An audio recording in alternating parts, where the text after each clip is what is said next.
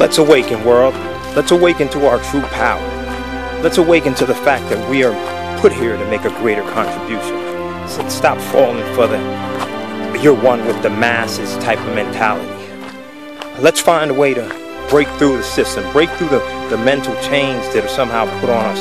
I don't know if it's through the education system, through the parenting system, through the news. I don't know what it is. But one day you got to decide to break off if you're going to really do what you want to do and really shine your light on the universe. You got to remember,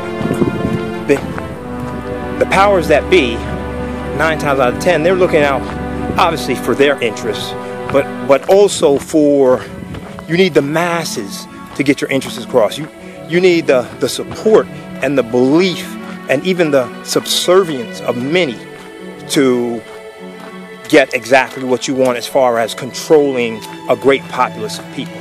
At this point on Earth, we have 8 billion people.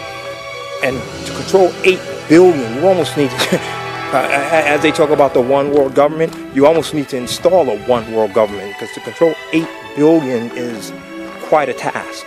So one by one, we need to start breaking out of these controls and begin to control ourselves and begin to take our own destiny in our own hands. That's where the oneness is formed. The oneness is formed in the multitude. Let's make it happen. Peace. Troy.